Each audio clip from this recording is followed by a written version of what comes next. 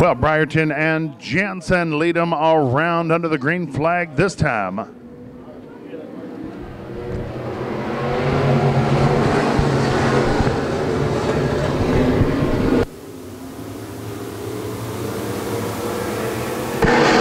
Well, Jansen and Brierton race even into turn number 3.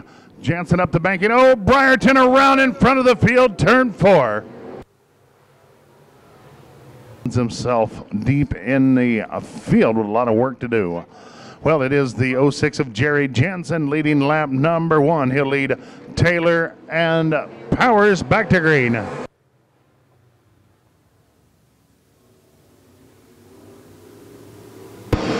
Well, Bo Taylor racing around the inside of Jerry Jansen to take over the top spot.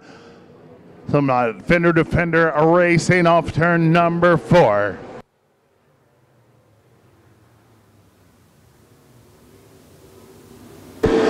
What is the 97 of Terry Houston racing into the number 2 spot?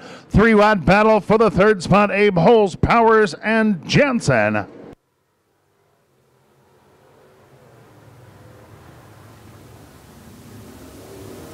Oh, trouble right in the middle of 1 and 2. The 0 of Powers gets turned around right in the center of turns 1 and 2. Well, the 2T of Bo Taylor will lead the field back to green.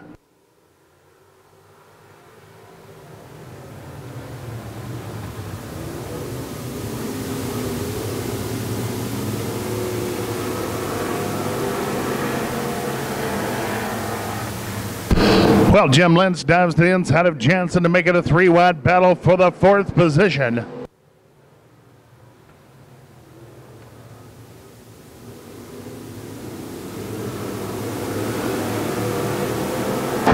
Well, continues to be Bo Taylor showing the way. Terry Houston, Abe Holes. Now the 566 of Lynch. Trouble turn 4, the 47 of Savage around turn number 4. The 30 of Abe Holes and the 566 of Jim Lynch back to the green, this time in turn number 4.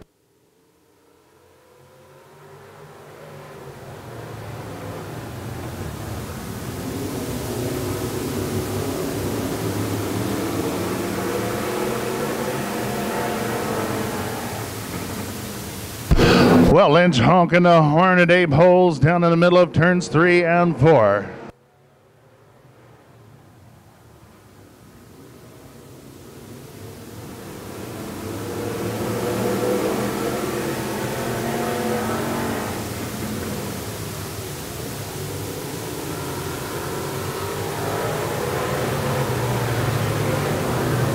Well, the troubles continue for Brandon Savage. Get around and off the exit of turn number 4. Well, he'll get the wheels cranking and bring her back onto the speedway. Meanwhile, Bo Taylor continues to show the way, followed by Holes and Jim Lynch.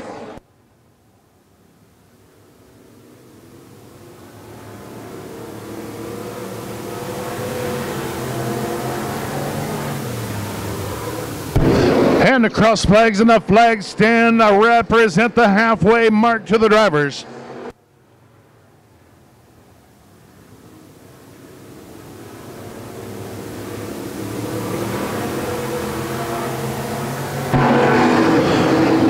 Well, Bo Taylor still able to hold off the hard charge of Abe Holes for the top spot.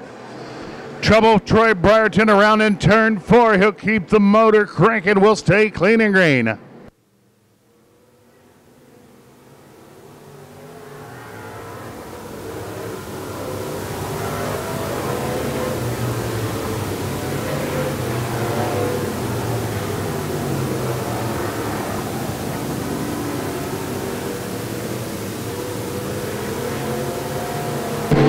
Well, Bo Taylor enjoying as much breathing room as he's had in a while.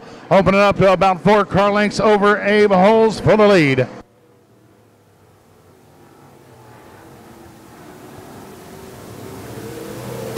We'll be working lap number 13, this time by only 5 to go.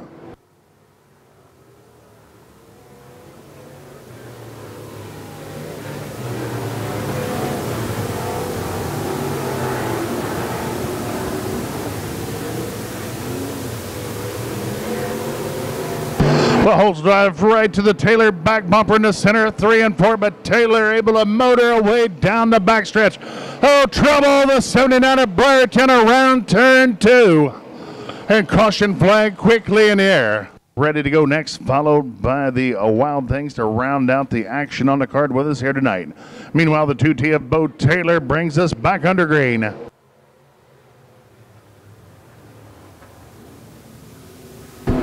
Well, Jim Lynch will take a look outside of holes for the number 2 spot.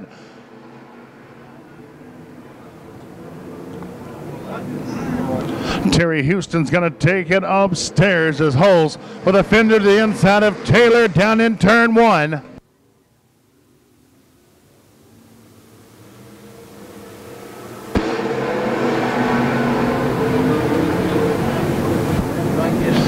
And Abe Holes with a great run off turn 4. Taylor by a nose holds the advantage. White flag set to fly next time.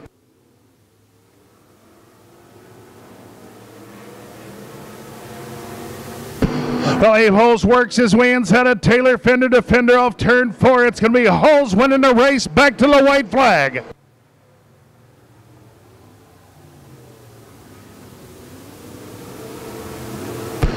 And Taylor slips just a bit off turn number 2. Holes driving away from the field here on the final lap. Checkered flag in the air. Abe Holes, Bo Taylor, Jim Lynch, and Jake Powers. Congratulations on your victory tonight. Definitely wasn't an easy one. You and Bo Taylor battled side by side for many, many laps. You finally got the lead, and you're our midseason championship. How's it feel? It feels pretty good to win on midseason championship night. We had a good crowd out here tonight, and I got to give props to Bo there. He kind of slipped up just a little bit, and I kind of made my move, and that was all I needed to take the victory tonight. You know, there's such a tight point battle in the stock cars right now. Are you mainly running for wins or for points, or what's your mindset on coming to Quincy Raceways and racing? Well, so test 2. Up until we had the rain out last week, it was just going to be for wins because I had a scheduled vacation, but we ended up missing a rain out, so you never know what's going to happen towards the end of the year, especially with a tight battle with the top 3 here. It should be an interesting and fun rest half of the season. All right, there we have it. Abe Holes, your feature winner tonight in the stock car division. We're going to sneak down here, grab a word with Bo Taylor. Bo, congratulations on your 2nd place finish tonight. Definitely not the one that you wanted to get second to, but hey, you finished, you'll take it, and I thought it was a great race. Thank you. Yeah, we'll take that. Anytime you race against Abe, he can go anywhere in the state of Iowa and run in the top 3. So not the finish I was looking for, but we'll take it. So. All right, congratulations on your 2nd finish. And we're going to sneak over here and talk to Jumpin' Jim Lynch. Jim, congratulations on your 3rd place finish tonight. Not much you can do about it. All 3 of you guys were pretty dominant. I just felt like there was nowhere to go for you. No, it was one of them deals. Bo was just a little bit off the bottom. Abe was on the bottom, and I wiggled him a couple times. He just didn't move. So we'll take 3rd. I believe going into tonight, I just looked at my phone. I could be very wrong. You are the points leader going in until tonight. Unofficially, I don't know where they stand, but I know they're behind you with 4 points. What does that mean to you to run Quincy Raceways somewhere where you didn't really run and then you started to come run? Are you running for wins or are you running for points? No, I'm running for points. If I was running for wins, I could have got a lot rougher right there, and I didn't. You all seen it. I was in that left rear many a times, and I didn't. I'm here for points and to put on a show. I think we've done it 2 weeks in a row now. So. All right, always in good spirit. Congratulations, Jim Lynch, on your 3rd place finish tonight, and we'll see you next week.